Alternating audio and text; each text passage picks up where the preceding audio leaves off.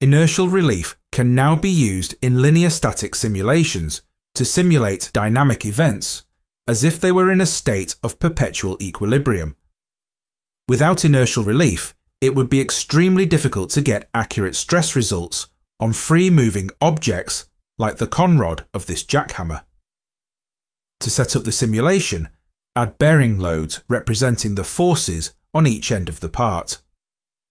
Make connectors help to define the direction of those forces at a particular moment in time and can be easily adjusted to get further results for analysis.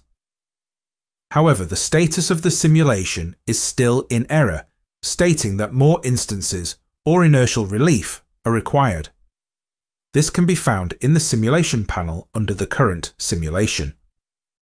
Inertial relief uses Onshape's modal analysis to consider the rigid body modes of the assembly and applies the proper restorative loads to bring it into equilibrium with the applied loads. The linear static analysis is then run using the combination of those applied and restorative loads. The result is an accurate simulation of the stresses acting upon the conrod at this moment in time, including the direction of deformation, the safety factor, and more. Inertial relief makes Onshape's simulation even easier to set up and use. The Documents page has been completely redesigned for improved usability and efficiency. Folders and documents are now displayed in a more compact layout, allowing more content to be visible on screen. Thumbnail previews have been reduced in size but can be enlarged on hover for better visibility.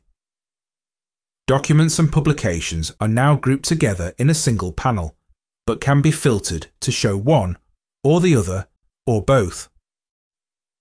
Projects and folders are also grouped together in a panel that can be resized, collapsed, and expanded, and shown in list view or grid view.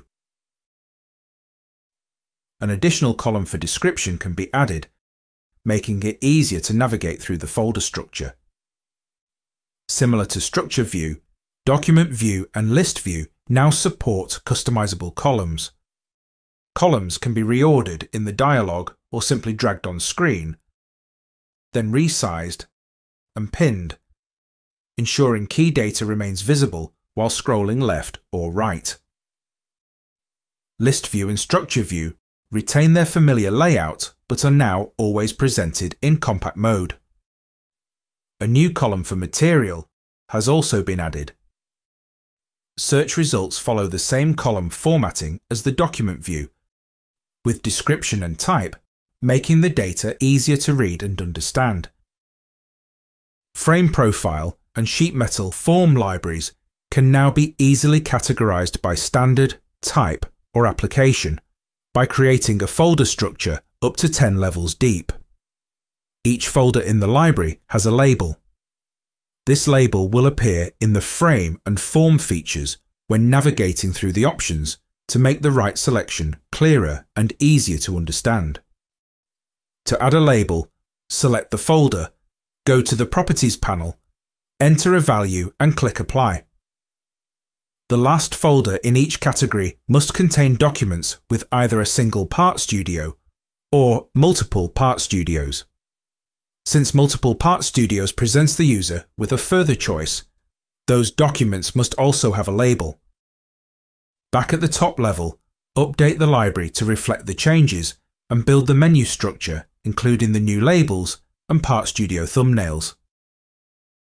Now when adding a frame or a form, a custom library will show the top-level folder structure with the label assigned to the library, the next level of folders with their assigned label, and the last folder showing a single Part Studio document and a multi-part Studio document, which shows the options available and the assigned label.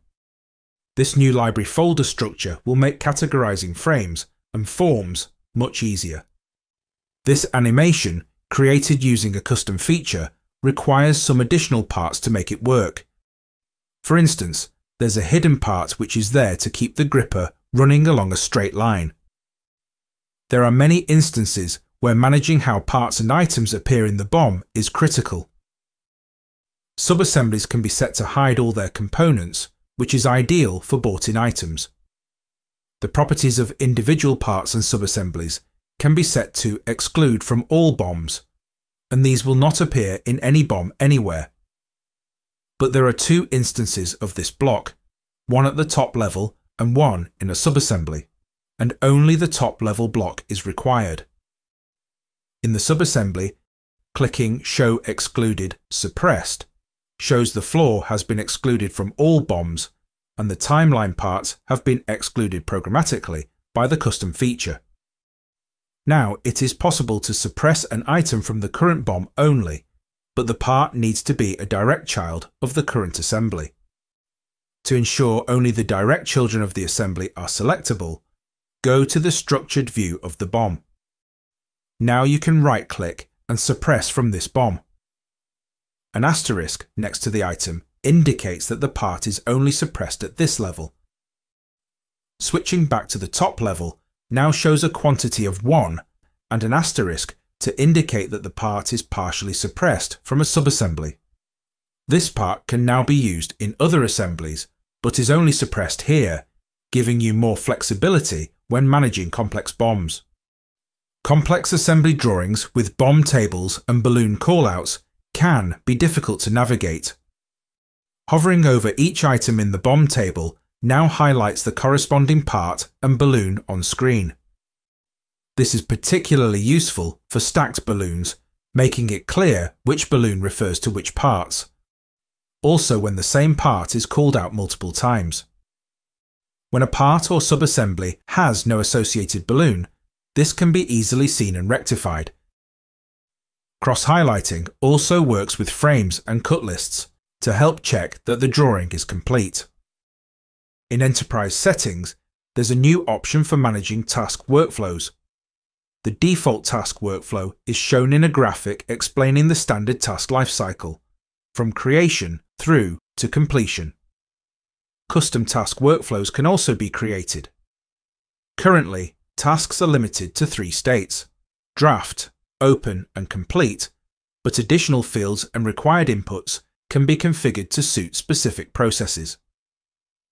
A task is created in the usual way, either from the Action Items panel or from within an Onshape document, and a task name, description and assignee must be set.